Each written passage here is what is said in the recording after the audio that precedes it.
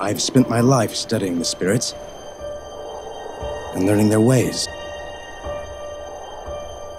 All of this knowledge is lost in the South. By neglecting the spirits, the people of the South have brought darkness upon themselves. And now it threatens to destroy our tribe. We must set things right.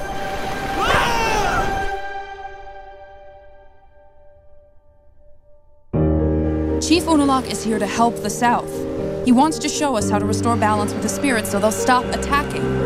The only spirit I'm interested in restoring is our spirit of independence! If Unalaq doesn't pull his forces out, then we have no choice but to fight for our freedom! At the South Pole, there is a portal that connects our world to the spirit world.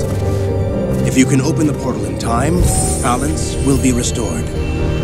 I found out Dad's been lying to me my whole life. Unalaq told me everything. That's not true, Korra.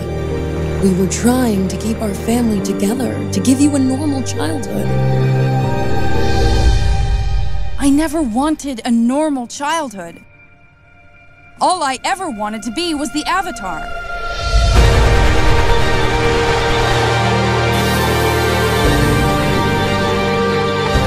You think what Avatar wanted was good? Driving almost all the spirits from this world?